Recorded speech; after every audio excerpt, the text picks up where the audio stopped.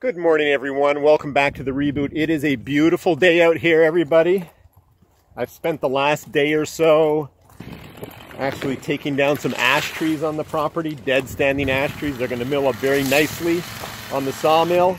But today, guys, I'm going to get back to tackling the gable end, okay? With any luck, maybe I'll get 3 or 4 panels up there. Maybe I'll get lucky and I'll get halfway done. But let's get busy. Big learning experience for me up there. The whole building's been a learning experience. Big challenge. Let's get busy and see if I can get this gable end buttoned up. Okay, everybody, I've been up the ladder. I've got my measurements for that first piece to go into the gable end that I'm working on. And on one side, I need to start the angle at 2 inches. And the other end, it needs to run out to 16.5 inches. So let's mark it up.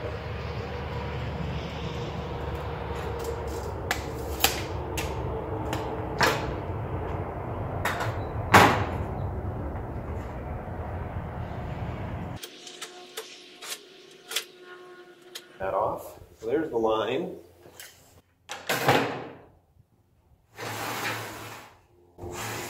Probably can't see it there, right there. This is the piece that I'll be hanging. And again, for those of you who have done this before, you'll know that you reverse your blade and you can use these skill saws to cut metal.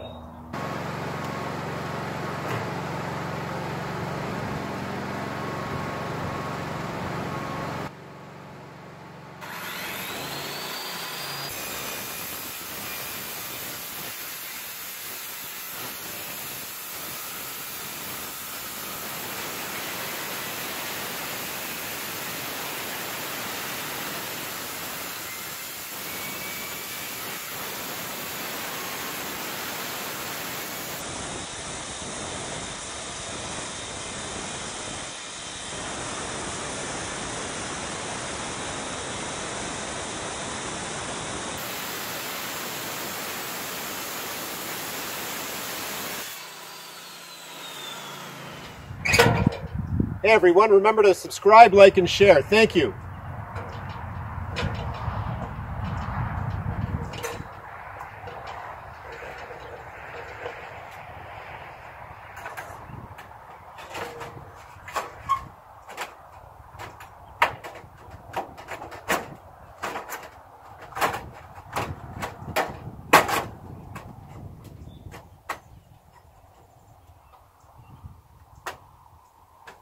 I think we have a winner.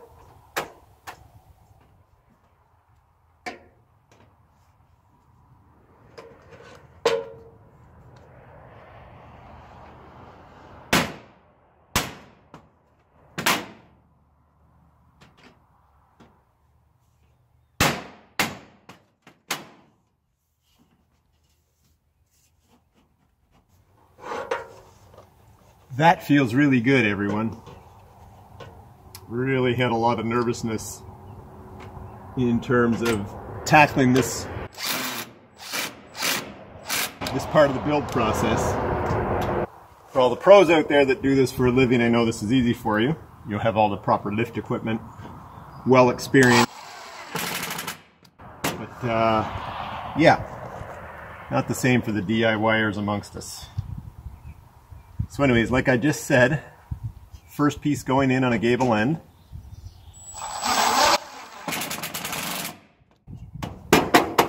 That piece isn't going anywhere. It's easier to be on the ladder to get these pieces in because on the deck of the scaffolding where the camera is sitting right now, I end up on my knees with my head down below my feet in an extremely awkward situation. So in this corner of the gable area, it's a good place to be on the ladder.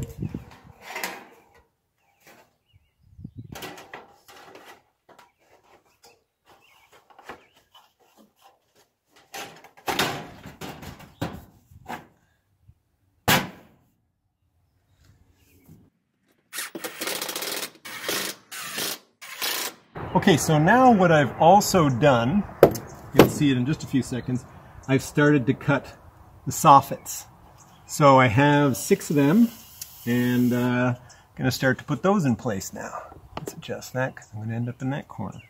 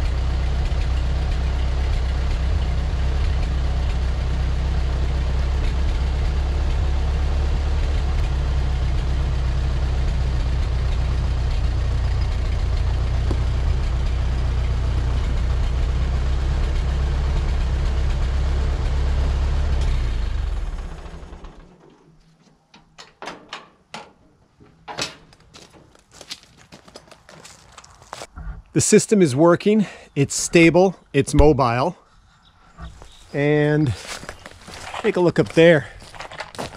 That's what I was able to get done. It's not too shabby, eh? All right, let's continue.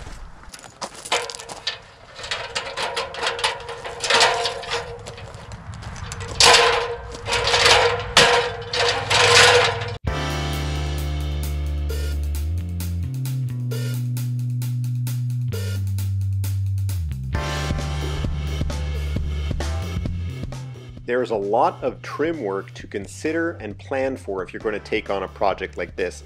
And perhaps the most difficult place to install this trim work is when you're at the top or the peak of the gable where I am right now. So the scaffolding that I've built for myself is very good. It's mobile, like I've said earlier, but I'm at 12 feet and this gable is 7.5 feet, the peak of it above my head. So as you see here, I actually have to climb into the trusses here and hold on with one hand while I try to attach and work on the various trim pieces with the other hands.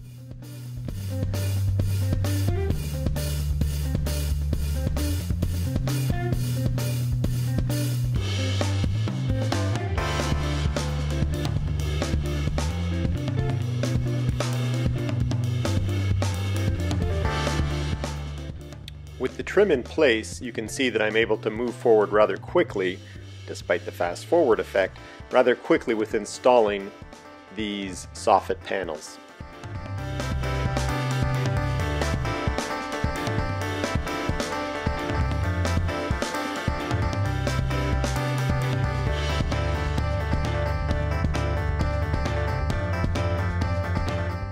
Then it was time to take some more measurements before getting ready to install another piece of the red siding.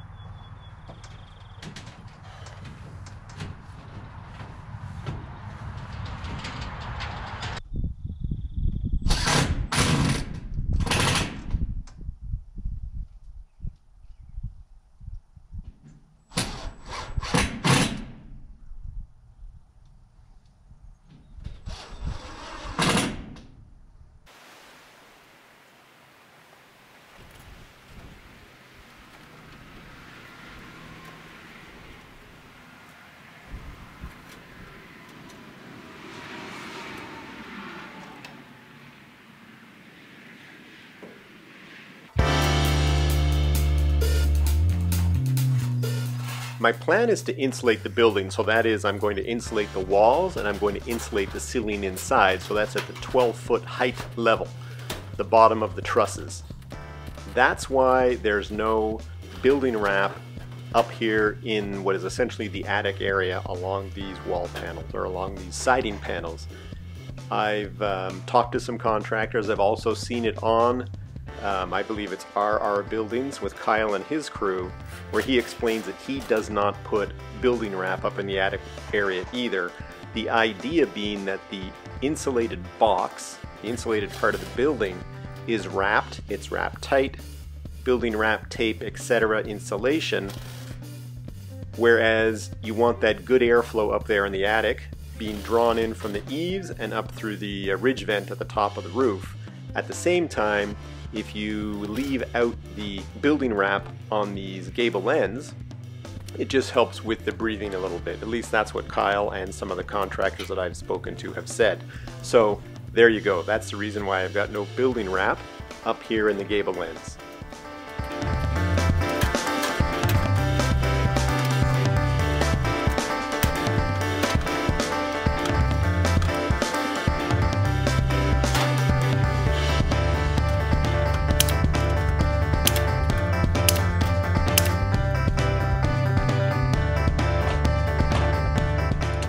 Here's another example of me working at the very top of the gable.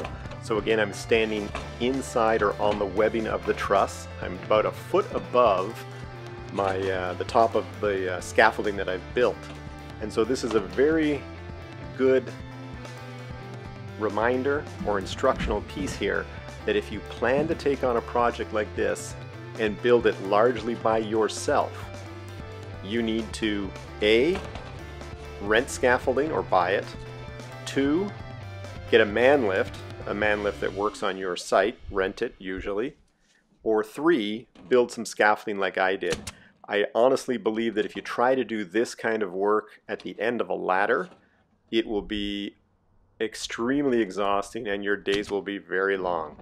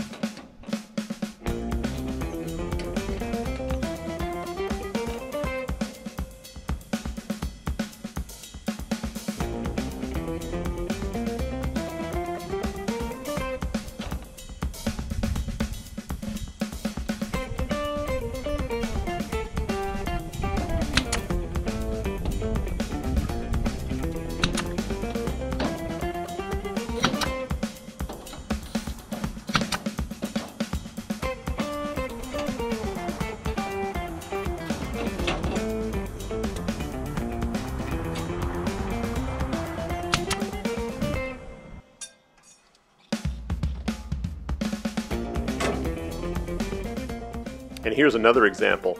There is just no way I was going to be able to get this fascia in place at the end of a ladder. Without this scaffolding that I built, it would just be near to impossible for a person like myself to do this. So again, if you're going to do a project like this, rent scaffolding, rent a man lift, or hire a crew to put this stuff in, because if you're not up there able to work with some good footing and at least one hand free, it's just not going to work that well. Unfortunately, I forgot to take footage of the remaining work that needed to be done on this gable end. I'll include some pictures or some brief footage in the next video to show you how it looked. Thanks for watching. Please subscribe. I look forward to you coming back for some more fun with me on the channel in the near future. Take care.